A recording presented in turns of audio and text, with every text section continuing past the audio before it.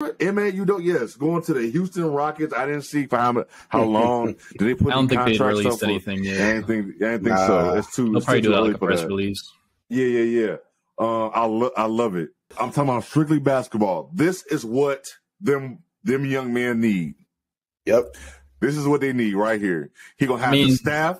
He's gonna have them boys. That is what Houston needs, big time. Houston needed structure, and they went and got the best option on the market. Yep. Facts. They needed went out, got it right away.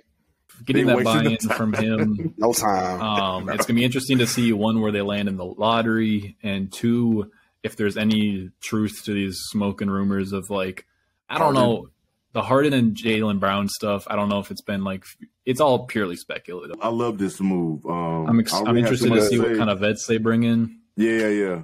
They needed structure because there was no structure out there.